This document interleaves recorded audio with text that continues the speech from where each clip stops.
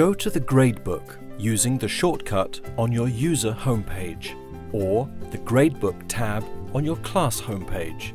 Click Gradebook Settings to begin. There are 3 tabs in this section: Gradebook Structure, Class Grade Format, and Class Grade Calculation.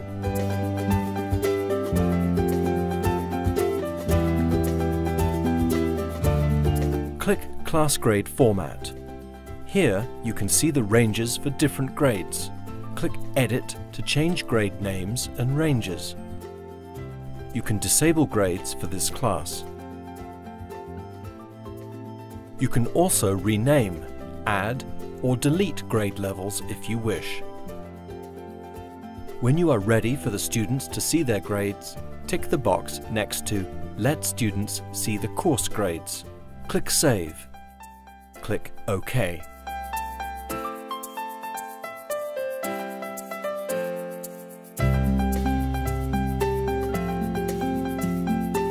Click Class Grade Calculation.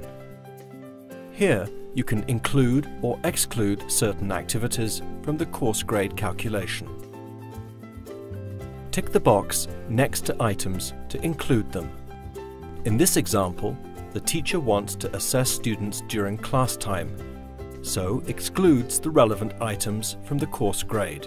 In reality, this means that the unticked items are now optional, while items that are included in the grade are obligatory.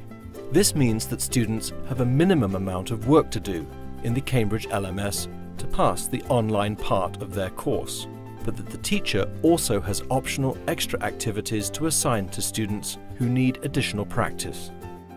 Click Save to finish and click OK. Activities that are included will now be counted in graded score and grade. Progress will not be affected by this. It will still be the percentage of all content that the student has accessed.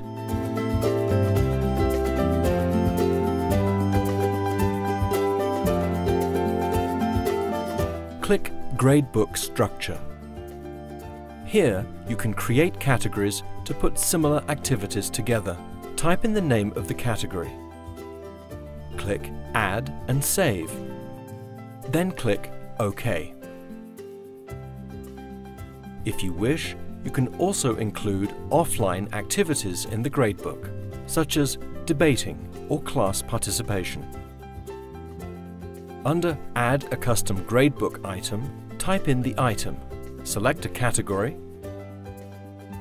click Add and Save, then click OK. You can now make some categories more important than others by using weighting. Tick Enable Weighting, click OK, then click OK again. Now you can assign a percentage to each category. 0% means it's not part of the course grade. In this example, the online content counts for a greater part of the final grade than the class activity listed. Click Save to finish and click OK.